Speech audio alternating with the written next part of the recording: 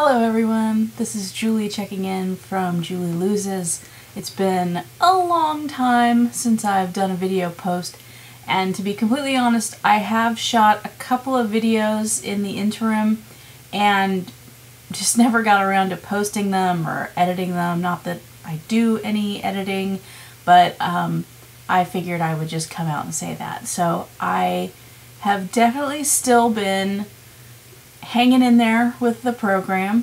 I am currently, I think, about 13 official weeks into the 2020 Lifestyles program. Now, that includes a 3-week downtime when I had some stomach issues. But I'm nearing the end of phase 1.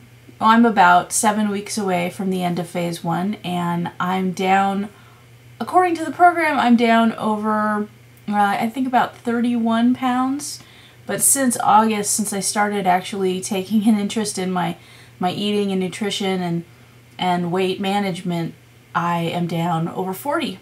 So go me. Today it's Thursday and it's a rest and relaxation day. And when I say that, I mean, as much as I want to go out and work out, I really have to take a rest because I've scheduled a massage and a facial as a reward day. So when I lost 26 pounds, my dietitian gave me a coupon for a free hour-long massage, which I've been hanging on to since about mid-December, and I've been looking forward to hitting the official 30-pound mark to go ahead and get a facial as well. And I did that last week, and then this week decided to go ahead and schedule it in. Now, I've only had a massage for shoulder physical therapy, and I've never actually had a relaxation massage before, so I'm a little nervous, but also I'm really looking forward to it because I've been working out a lot. The other thing, I worked out with my trainer on Monday, Tuesday, and Wednesday of this week. 3 days in a row is not the classic style, but unfortunately my trainer has to reset her visa. She's from Australia and was here for school and then continued on afterwards, but her visa is expiring and she needs to leave the country and get everything reorganized to come back. I'm hoping she comes back. I'm very, very, very sad that she is gone. I feel that she had enough sway over me to keep me motivated. I did have a substitute at some point when she went out of the country to travel for about a week or two, and I found myself not as motivated during my workouts. I'm trying to think of exactly what it is about her that I think it's because I'm afraid of her a little bit. She is a college basketball player. She's about 6'1".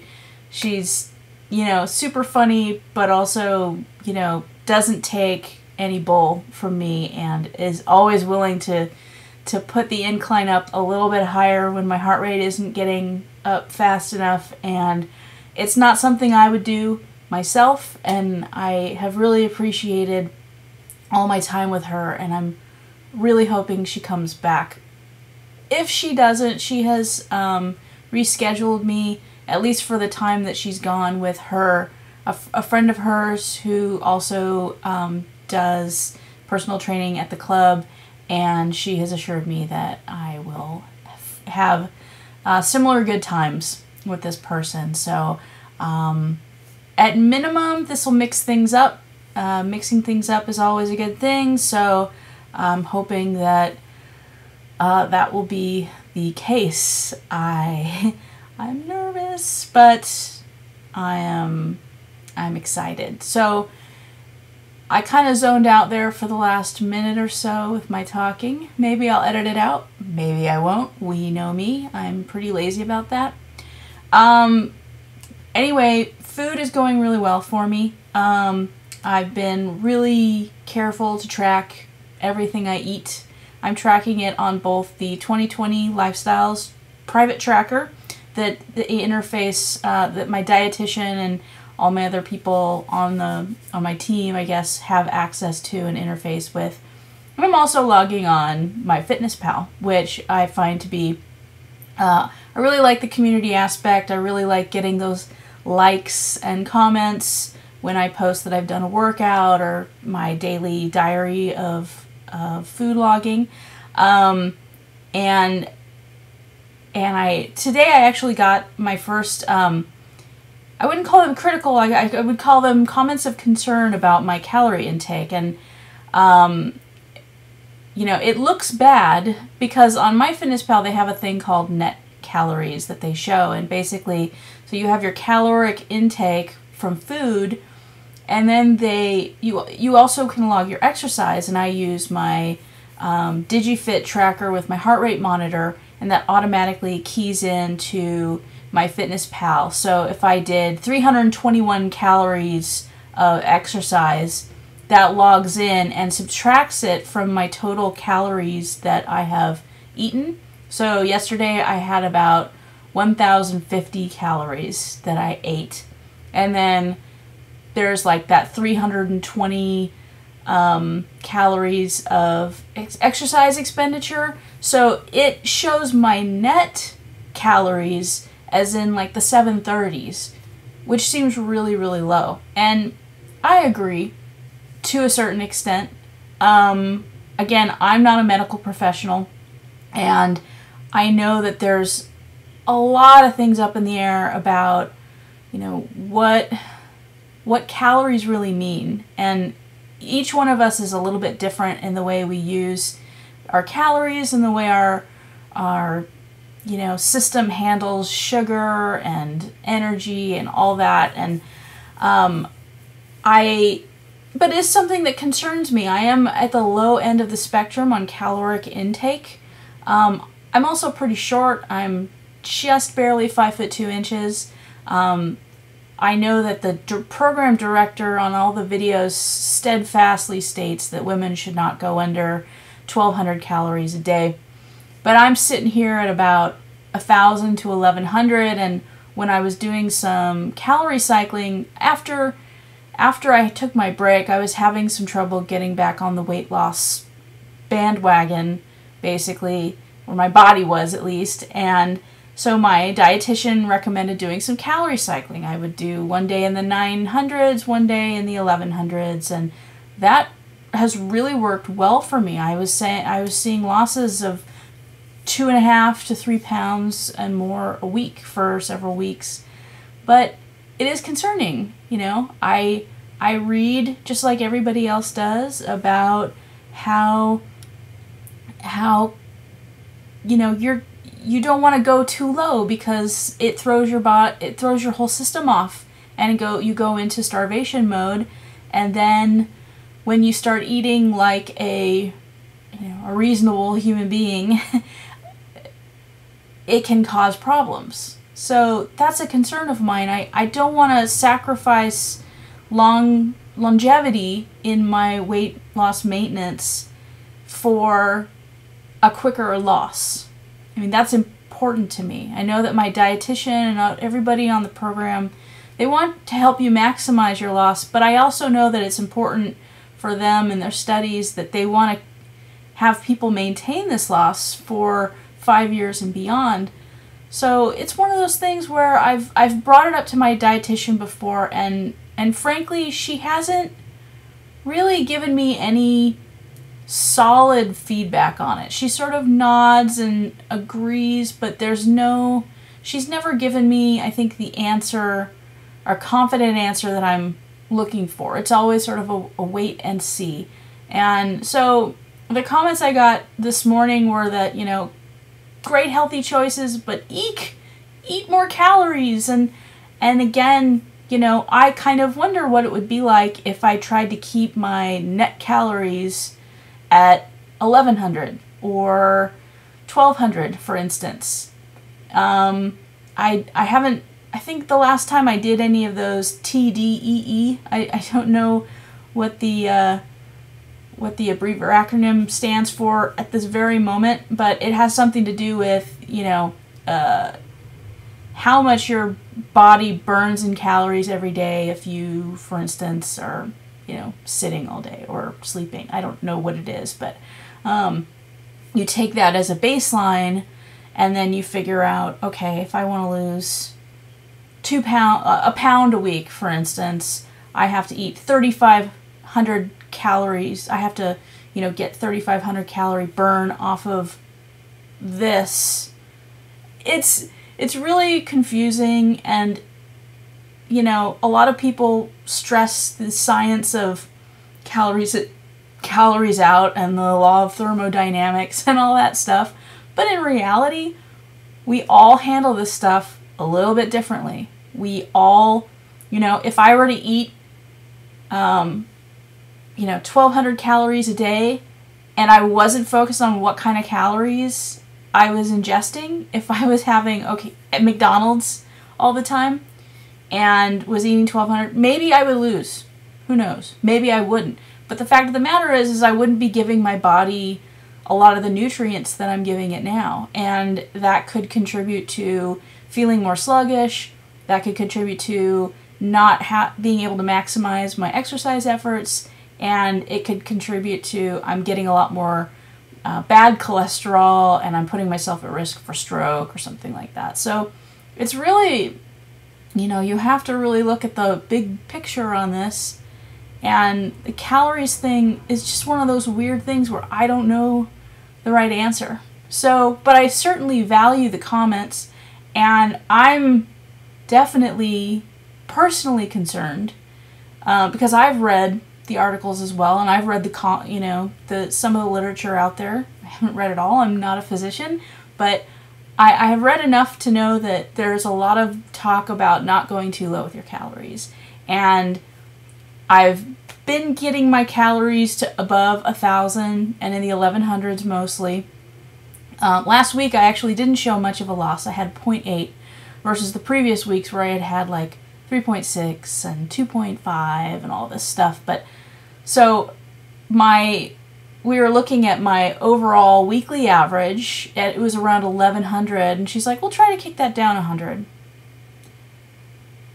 And I really didn't know what to think about that. It's like, well, what if on the other hand, the other side is true? What if my body was kick-started by those lower calories, but now it wants to, it wants to preserve, it wants to conserve a little bit, and it's, maybe I am in starvation mode.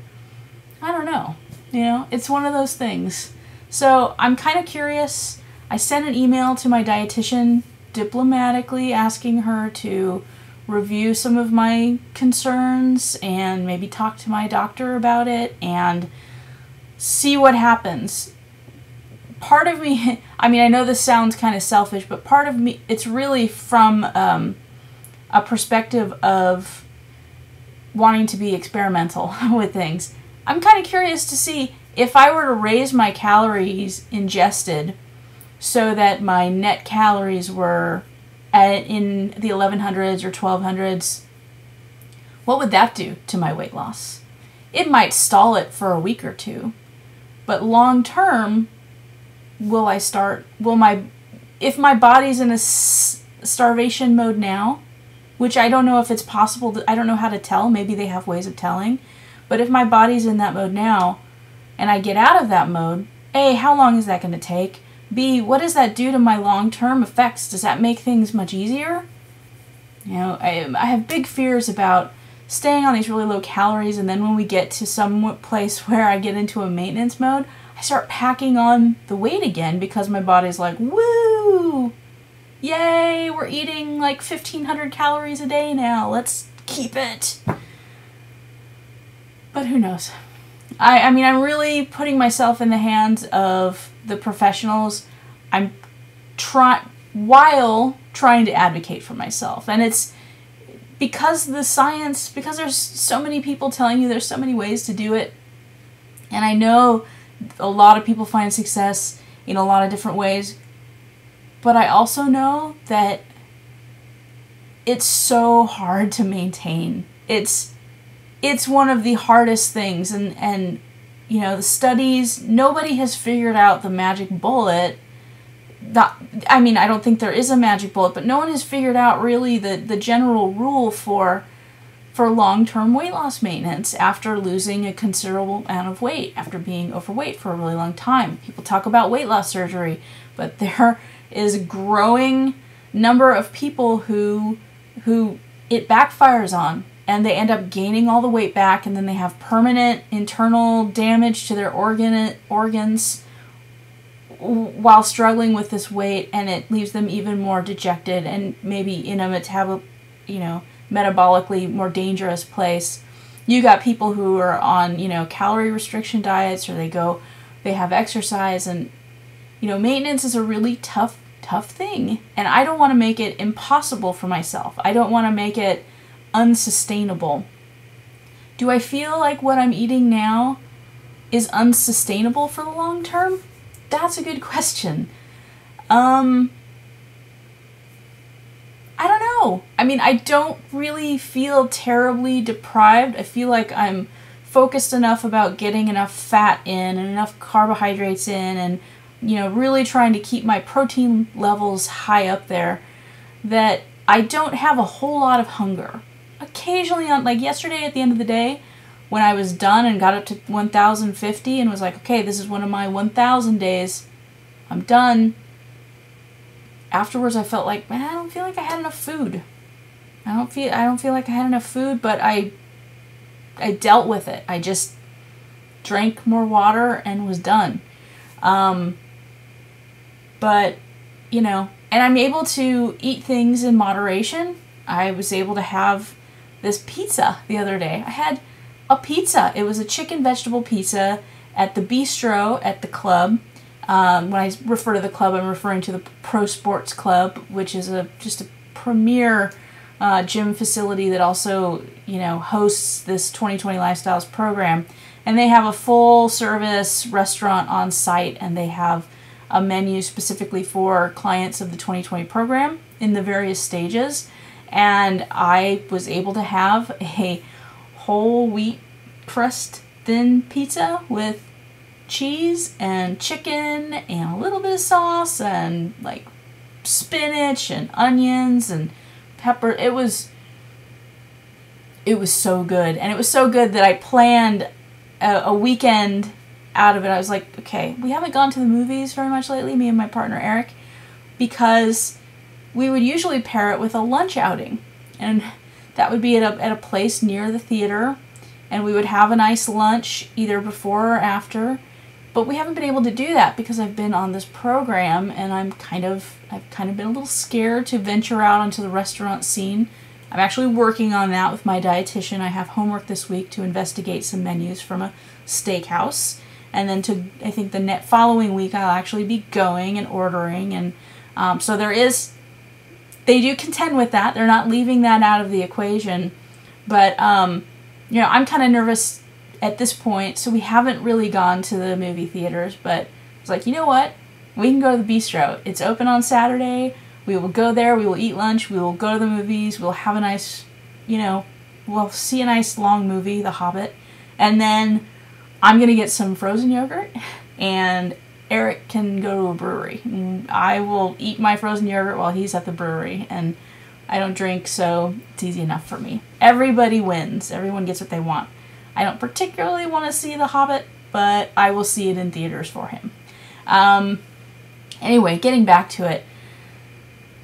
I had pizza, and I'm able to eat Mexican food or food with Mexican flair regularly, which for me is a big part of my, food identity. I love Mexican food, and I'm able to get it, and I'm able to eat fat-free sour cream, and it gives me the same feeling of satisfaction that any full-fat sour cream ever gave me, and I'm able to do it in a way that's balanced, and I see that as sustainable.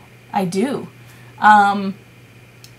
But sometimes you feel like you're sacrificing, and I think most of that is in terms of the social festivities. You're not able to, I didn't really have a Thanksgiving meal this year, and I don't really go out regularly with Eric to restaurants at this point.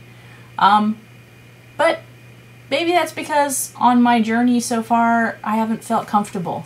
And my computer just went black, so I have to re-log. Sorry about that. So I'm moving along. Everything is taking time, but I got 32 weeks on this program in total. I've got 20 weeks of phase 1 and 12 weeks of phase 2.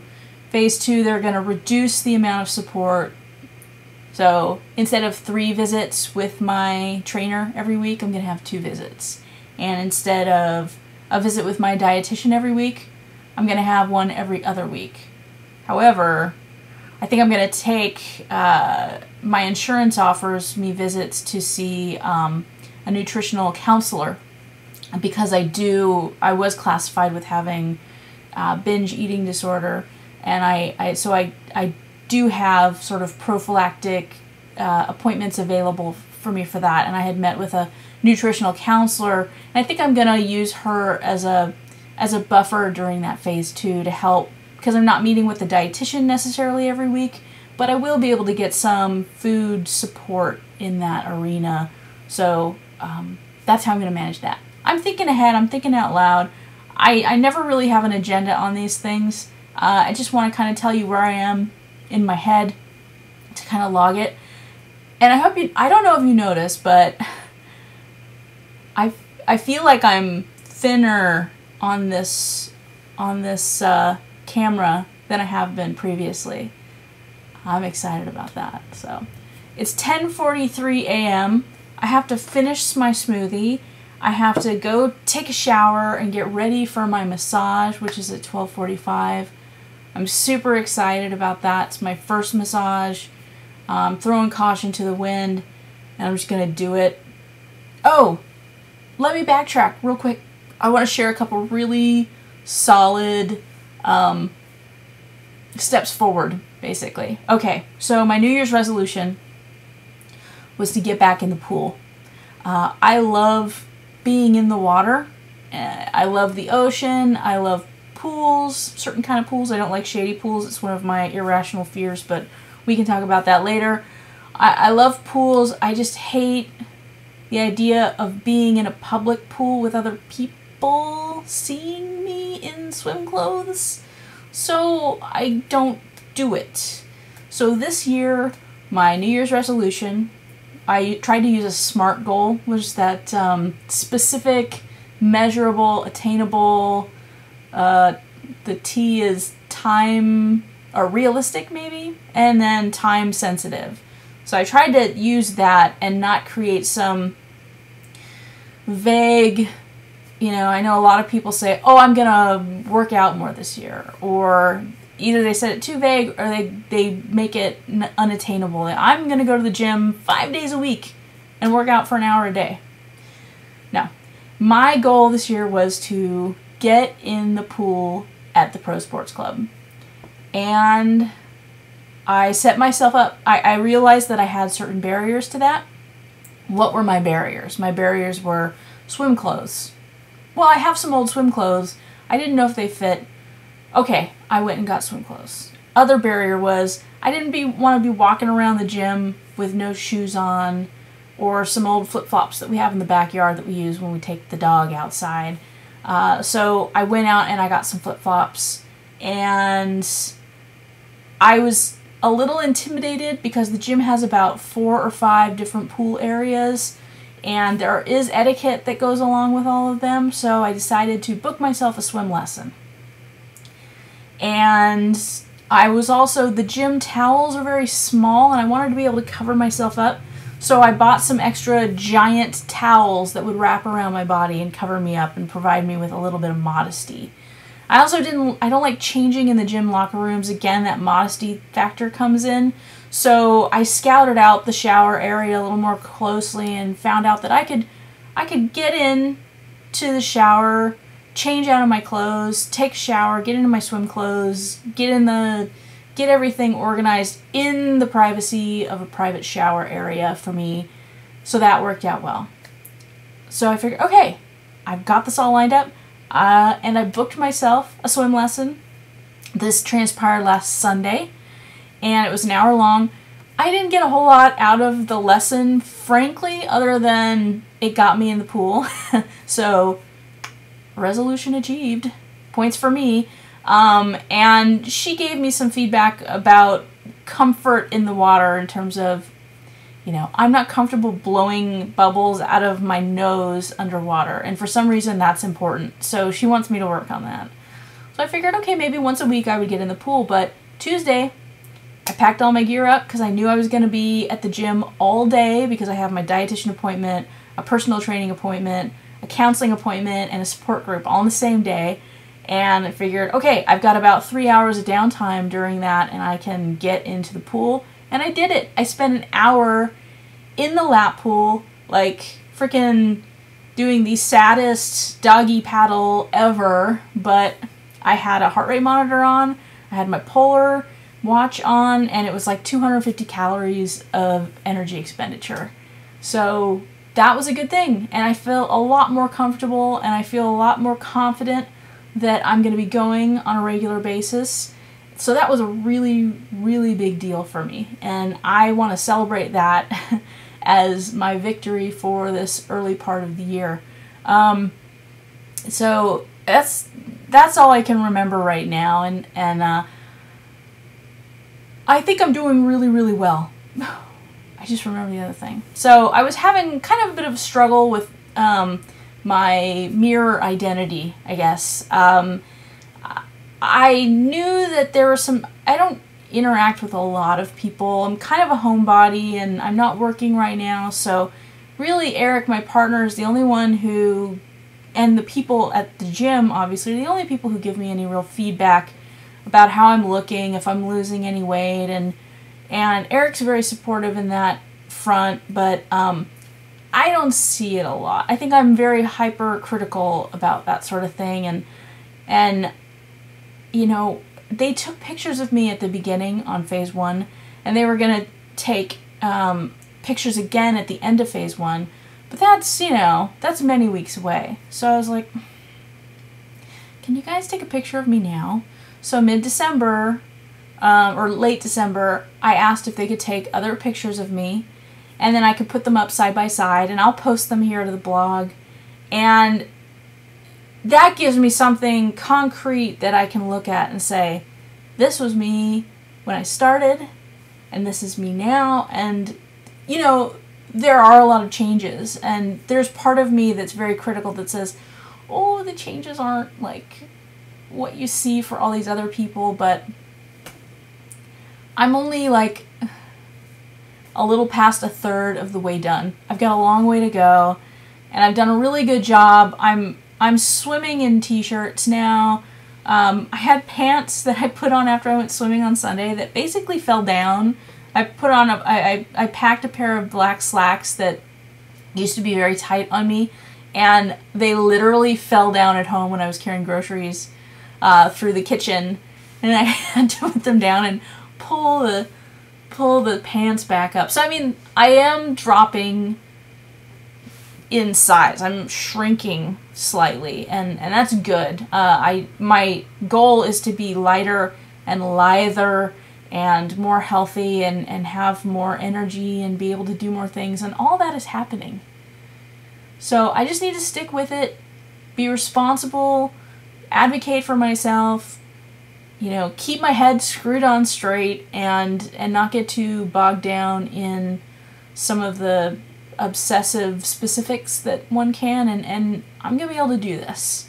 There are definitely challenges, but I'm definitely reaping some of the benefits right now. So until next time, thank you for watching, and I will see you later. Take care.